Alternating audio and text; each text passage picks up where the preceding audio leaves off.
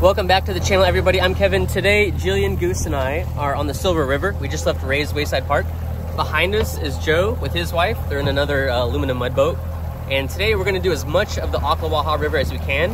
The whole river itself is about 115, 120 miles long. We're gonna try to do 50 miles, 25 miles one direction, turn around, and 25 miles back. So we're gonna try to go all the way to Rodman Dam, but I don't know if we're gonna have enough gas, time, and sunlight to do that in one day. So we'll see. It depends how much our average speed really is. But it's a beautiful day. There should be no thunderstorms today, although we did bring rain gear just in case. Now that I said that, it's probably gonna storm. But it's a beautiful day on the Ocklawaha River. We probably won't see maybe one or two bass boats the whole time. It's not very popular for boating, but it is very popular for wildlife. So maybe we'll see some alligators, turtles. There's a manatee right in front of us, I think. And maybe some monkeys or something like that. So right in front of us, it's kind of browned out because we've been getting a lot of rain. There's a manatee right over there. But this right here is the Ocklawaha River. And right here behind us is the Silver River. So this is where they come together. So if you go that way, you got about 20 miles to the Harris Chain of Lakes. And then if you go this way, we got about 25 miles till we get to the Rodman Dam area.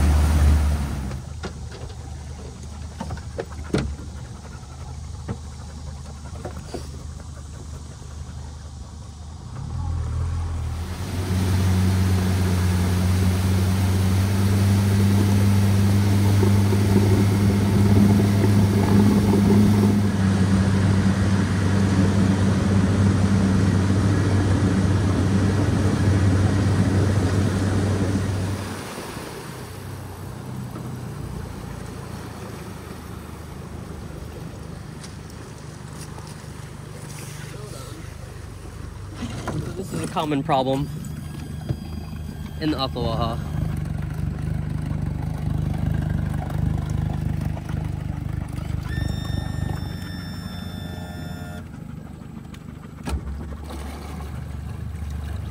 A lot of logs. We fit 3 really good logs where if we're going any faster, probably would have bent the prop, but it's a steel prop, it's pretty strong. We should be good.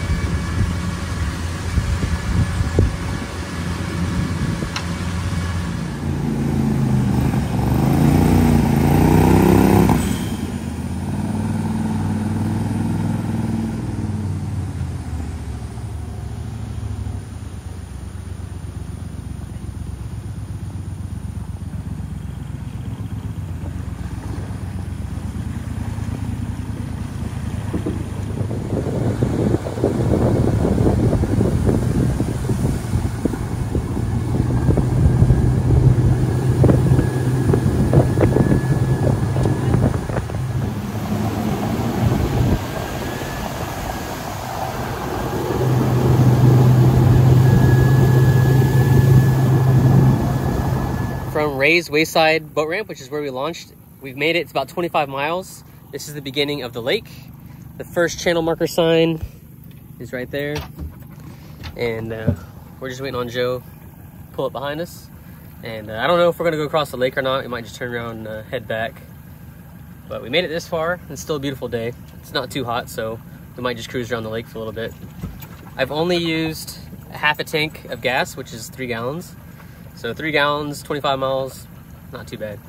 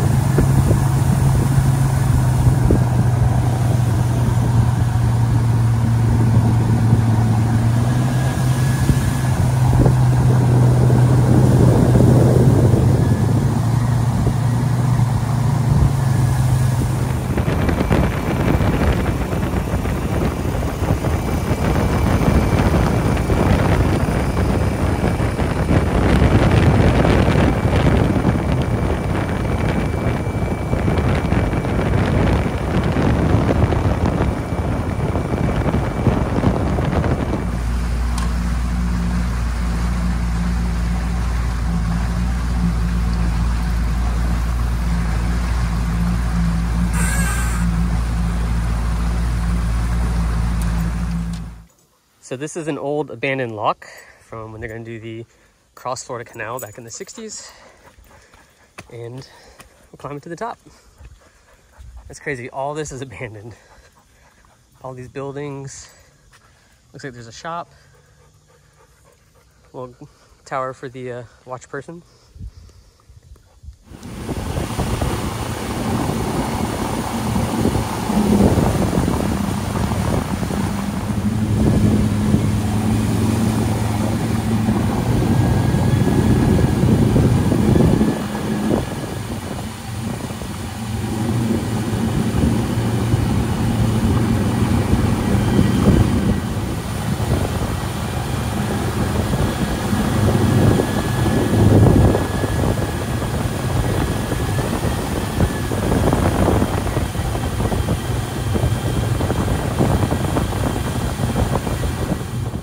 Almost made it 50 miles on this tank. It's 25 miles one way. We went all the way out to the beginning of the lake, and we decided to make our way back. We have like 7 miles or 6 miles left to the ramp, and I just ran out of gas. So there's a little bit of gas in there, probably a little bit of gas in the line, but there's not enough pressure to keep it at the fuel pump or whatever. So I'm just gonna take 1 gallon, probably top this off, and then that 1 gallon should get us all the way back to the ramp.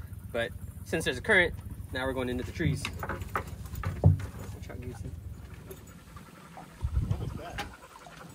Yeah, we got like what, 6 miles left?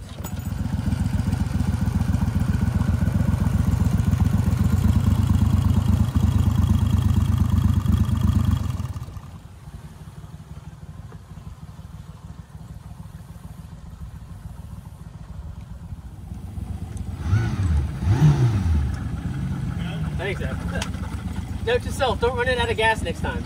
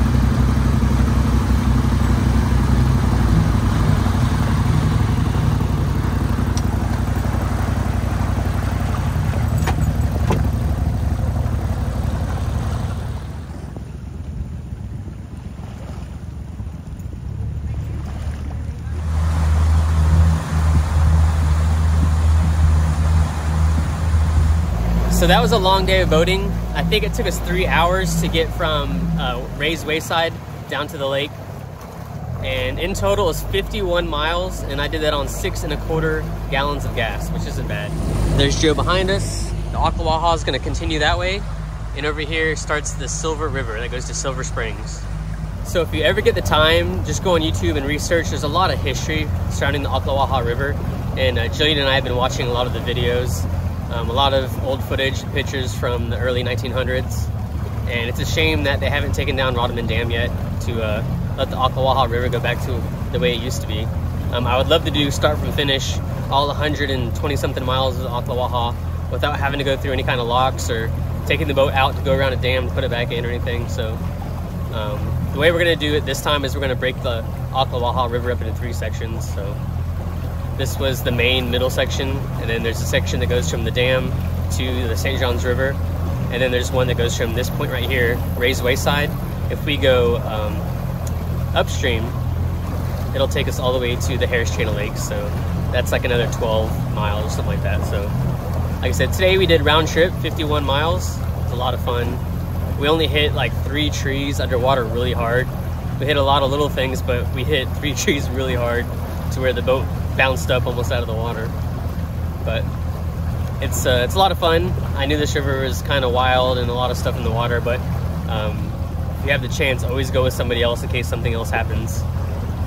We ran out of gas. We knew that was going to happen, but it took a while to get the boat primed to back up.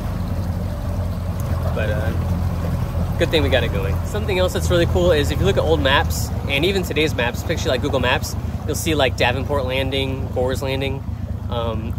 On the Ocklawaha River, they used to have ferries that would go up and down, and that's how they would get people around, citrus and produce and goods and stuff like that, mail.